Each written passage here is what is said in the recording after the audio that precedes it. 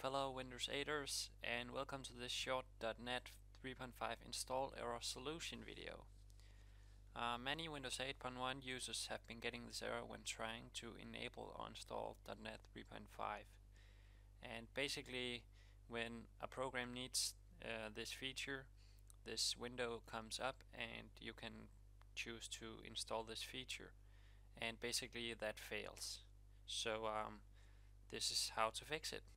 I've tried using cmd commands with the Windows install media and on other methods, but these did not work. So hopefully this guide will fix your problem. I can't guarantee it works, but it should, as it did for me. And okay, let's get on with the tutorial. Okay, start off by going to your control panel by right-clicking the Windows icon and going to Control Panel.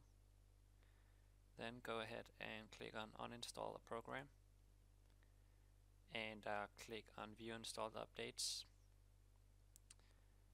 Then go ahead in the video description and copy paste the first update from the description and paste it into the search bar up here.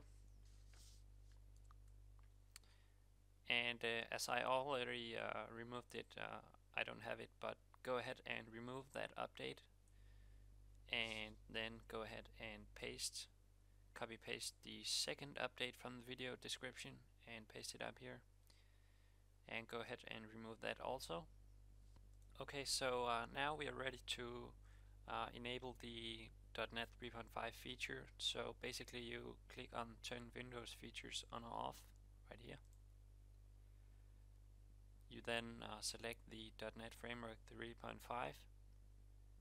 and it should be at the top. Just select it and click OK.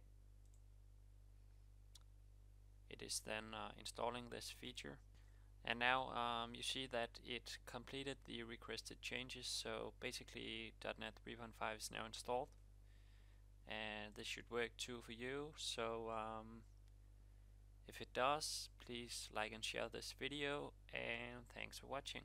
So that's it, guys, and thanks for watching, and subscribe to my channel to see my upcoming Synology NAS server tutorial videos, and bye bye.